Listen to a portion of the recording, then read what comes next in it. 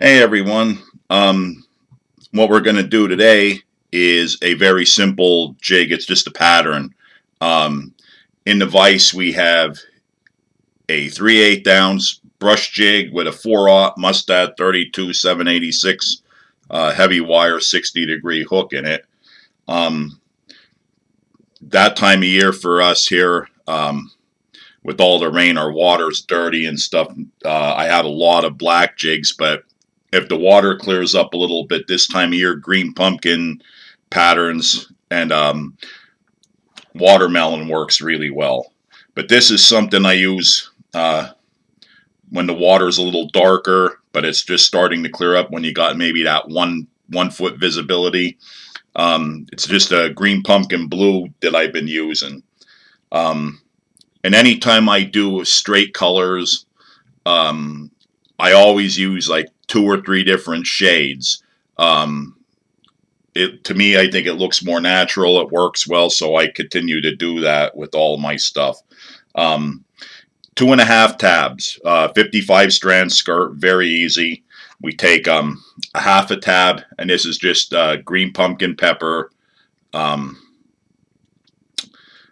full tab of green pumpkin nature's edge, which is just a shade darker than a regular green pumpkin. Let me show you. You can see this is a little bit lighter, and this has fine flake in it, which they call pepper, to this black marking, which is on the nature's edge materials. And we take a tab of living image bluegrass, which is alternating between this blue, a green pumpkin, and a watermelon. So we're going to start here with some black 210 denier Danville flat wax nylon thread. We get our base started. I'm not going to have a real heavy collar on this, so I'm going to keep it closer to the head than to this ring.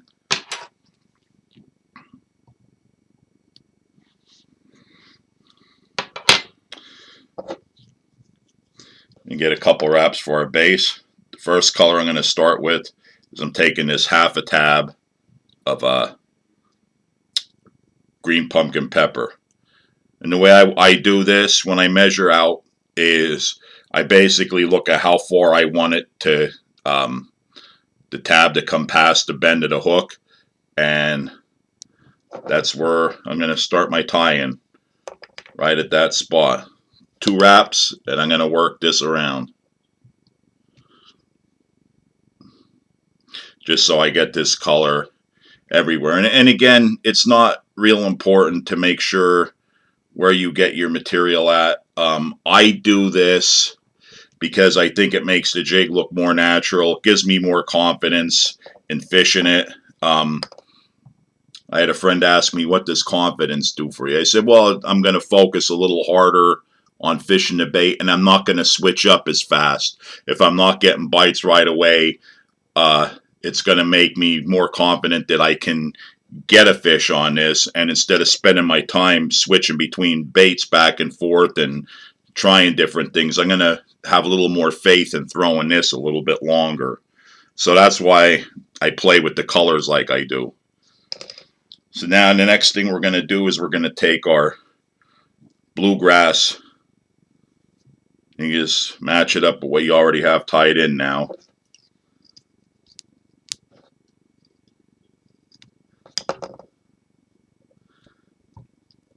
I'm only putting 1 wrap on there to make sure I can get this around without messing up my bottom layer.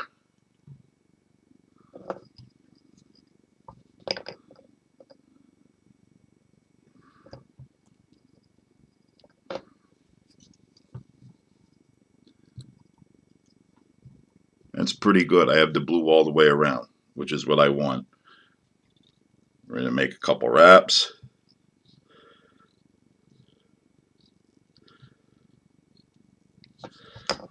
And then we're going to take our green pumpkin nature's edge and do the exact same thing. Like I told you, this is going to be a real easy pattern to do.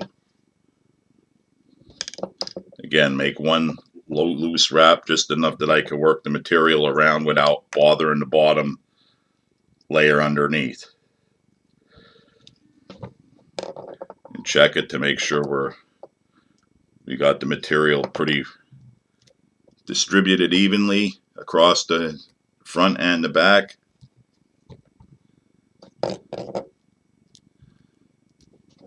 We look pretty good, and now we're going to finish it up. This is where I'll hold this out a little bit, just to get the top part wrapped so I don't trap any strands.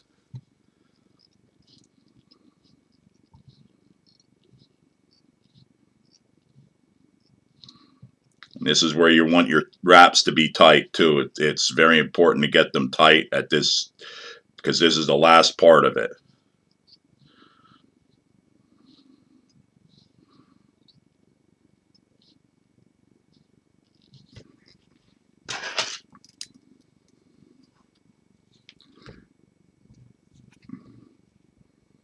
Two, three, 4, 5, and 6.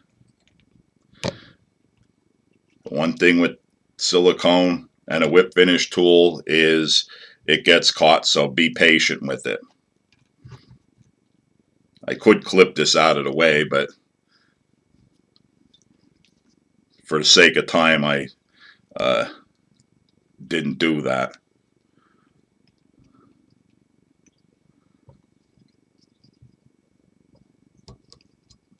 Five and 6.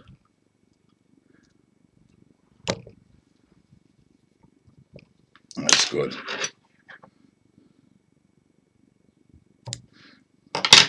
Trim that off. We're going to take our Loctite super glue brush on. And again, anybody that's watched me knows with silicone and rubber, I like to use the super glue versus the Sally Hansen's. It has something to do with that white residue when it dries.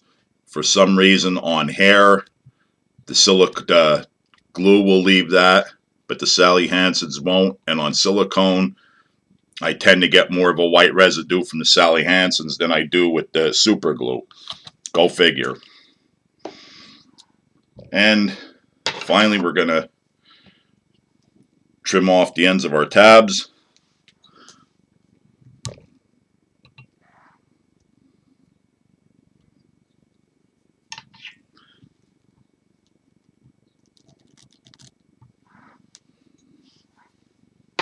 The only thing left to do with this is put a weed guard in it.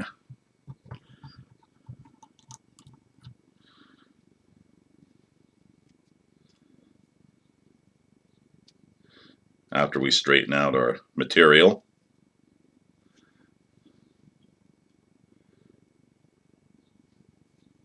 Not a bad looking color combination. You see when you tie it with the thread like that, how you get this top part to flare.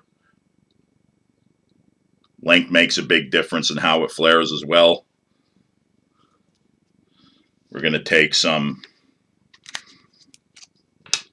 Loctite super glue gel. And again, this is the brand I use all the time. I'm not affiliated with them, so you get what you want. This works for me. Put some of that in the hole.